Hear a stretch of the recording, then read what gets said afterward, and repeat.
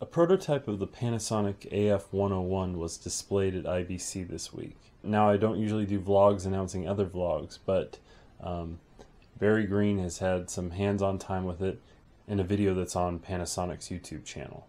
The link's right over there. Check it out. There's some very interesting and notable things about this video. Some of the information that we get from it: uncompressed audio, color peaking for focus assist. There's a ton of features about this camera that make it a lot more amazing than we thought it would be when it was originally announced. I definitely want to get my hands on it as soon as it's available. I think this camera is the camera that will make people stop using DSLRs, just like DSLRs, D90 and the 5D made people switch from their 35mm adapter rigs. I think the AF100 is the camera that will make people switch from their video DSLRs. The features are just too much to ignore. It has uncompressed out. Now, it looks like it's only going to be 8-bit uncompressed out, and if it was 10-bit, it would be even better, because then you'd have more control over the picture and even better image quality.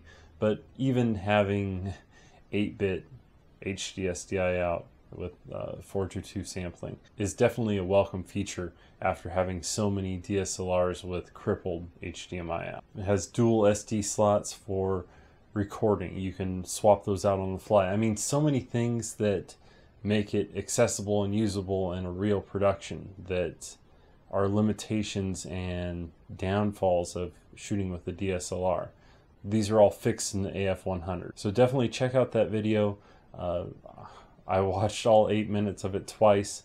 It's great. It goes through all the features. This is definitely going to be the biggest camera release of the year. Much more important than any video DSLR announcements or releases this year. It's going to be this camera. You're going to see this. You're going to want it. I know I definitely do. So check it out.